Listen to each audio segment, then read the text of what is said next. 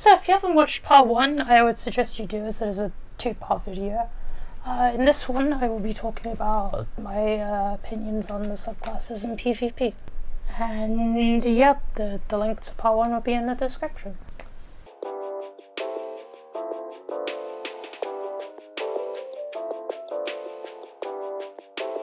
So, Hunter.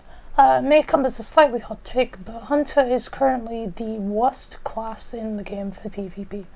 This is due to being mainly a gunplay focused class and therefore not having access to the potent abilities that other classes do. As such, I believe it's been on a steady decline. Hunter started off well in Witch Queen with invisibility and Omni being the meta pick due to you basically being unkillable, so long as you were invisible, of course. Then in Haunted, we got Classy Restoration as a mod, which excelled on Hunter due to the low class ability cooldown.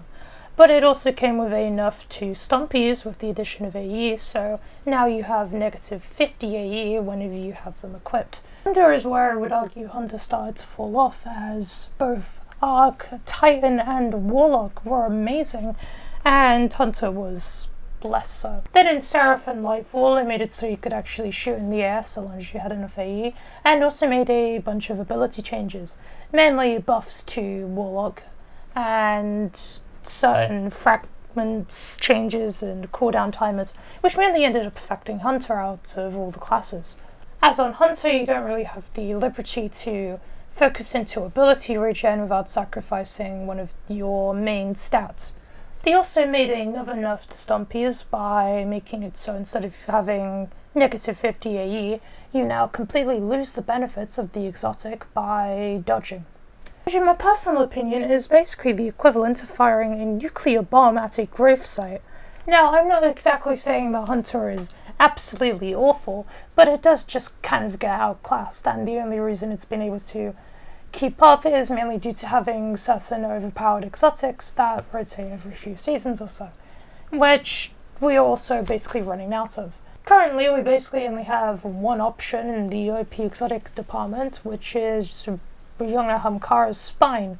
You could also run Strand Hunter, but I don't personally think that is very viable in a 3v3 game mode. Now, I don't think that Hunter needs buffs exactly, but when your only option of actually keeping up is the one subclass that actually allows you to be mobile on the mobility class, and an exotic that gives you tons of grenade energy from hitting things with abilities, makes said grenade capable of nearly one-shotting anything within its blast radius, whilst also increasing its blast radius, and makes it so said grenade, which is a trip mine, has 100 HP, I think there might be a slight problem with not only that exotic, but also the other classes in general.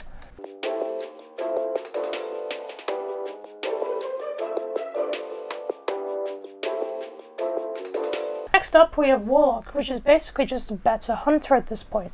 On Arc you have Lightning Surge and Arc Souls. The Lightning Surge melee is incredibly powerful and used to be capable of one-shotting enemies, but now will still deal a large chunk of the health, whilst also having pretty good crowd control. And then you have Arc Souls, which are just generally nice for extra damage, letting you just kill people quicker. On Void, all three aspects are actually pretty good, but the main two are Chaos Accelerants, as the different grenades are all pretty good. You'll generally be seeing people use Vortex grenades, as they will suck people in from a larger distance and deal a tiny bit more damage. And there's Void Soul, which is said in the previous video, will weaken, slow, damage, basically ping enemies, and will also fly directly into them. Void Soul generally excels in 3v3 game modes, and I cannot tell you how many times I've died in a Trials match because someone shot me or a teammate once, and then lost the round. You likely won't notice it much, but the enemy team will. On solo now, all three aspects are again good, but the main two are Icarus Dash and He Rises. Icarus is an obvious choice due to the mobility it grants, and He Rises gives you a passive 20 AE bonus, so you can just run OFITs and add an Icarus Grip mod for an overall 45 AE bonus, which should let you shoot in the air fairly accurately with a majority of weapons. If you don't care about the AE bonus, you could also use Touch of Flame for the better grenades. My recommendations would be fusion grenades, although some people do like using firebolts still. Now when it comes to supers, Warlock really only has Wall of Radiance and Nova Bomb as the general good options, but it's a general ability play make up for the lack of good supers. The reason Warlock is just better Hunter is as simple as it just doing most of what Hunter does but better on a lower cooldown. If you want a crowd control super, you have Nova Bomb, and the entire subclass is basically dedicated to crowd control. If you want a mobility, you can run Solar Warlock and Icarus Dash to move around the map twice as fast as a Hunter could ever wish to go, even with old Stompies. You also want to shoot in the air, just use Heroes and Ophidians. The only thing you don't really have on Warlock is the double jump and slightly better supers, but your general abilities again make up for the lack of supers, and double jump isn't really as useful anymore due to the lack of AE on Hunter.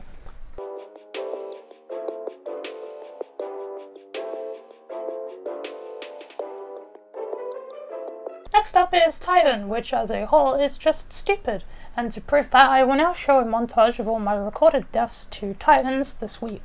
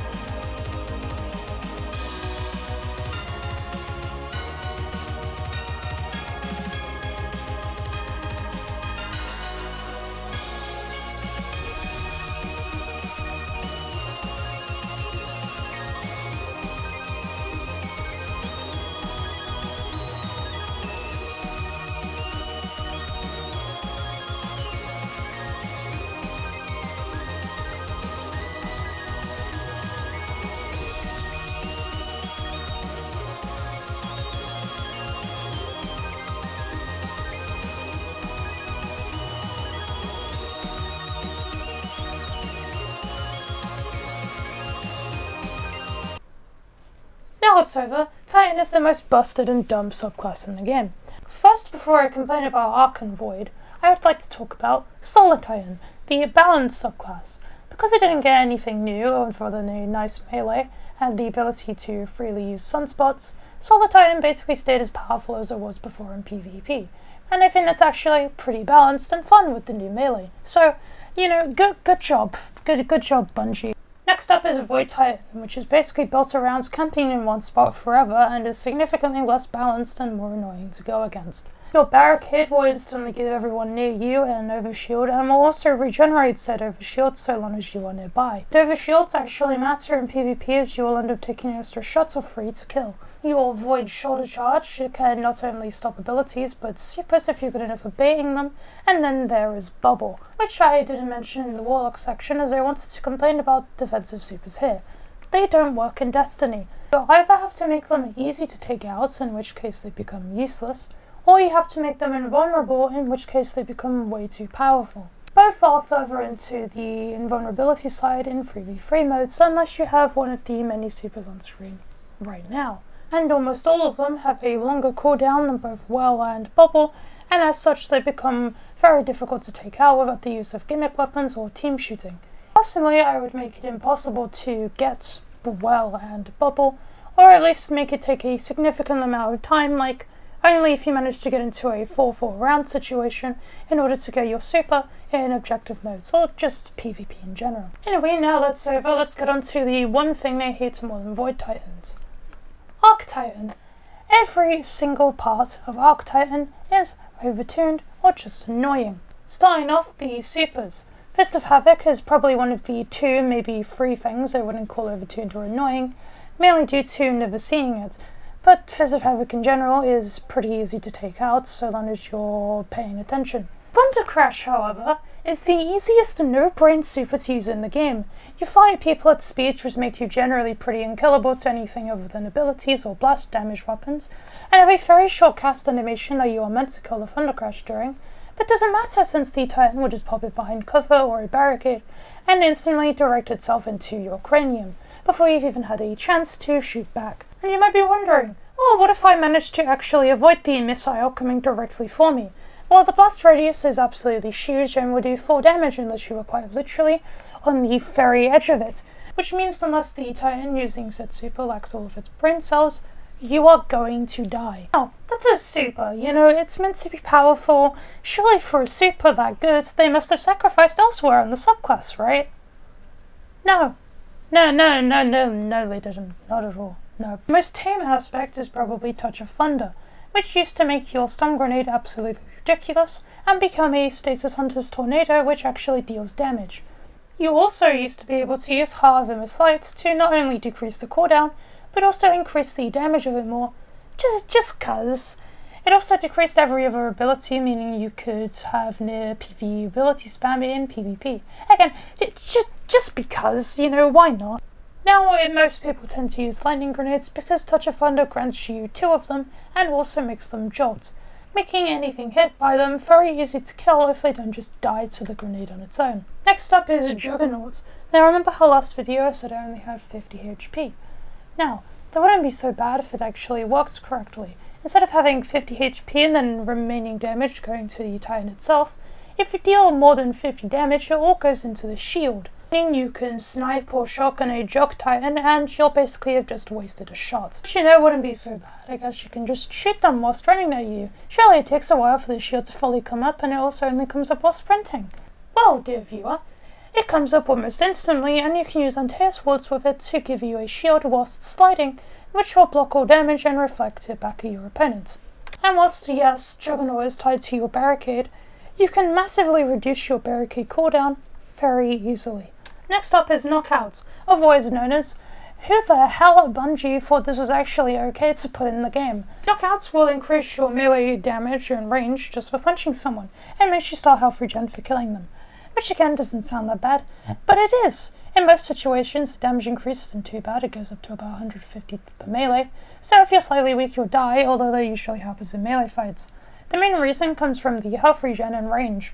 Health regen is agony because most of the time you'll be able to pretty easily chain melee fights back to back and usually win, as usually your health will have regenerated enough to be able to take 2 melees by the time you find someone. You'll also most of the time be able to melee first due to the slightly higher range, which said range can completely destroy the netcode at times. You can essentially just start jumping whilst meleeing to start teleporting around, making you essentially unkillable in most melee fights. And finally we have the Arc Titan melee abilities. First is Ballistic Slam, which isn't actually that bad, just being a 100 AoE damage mini Thunder Crash, where you can jump in the air after sprinting and diagonally slam down on people.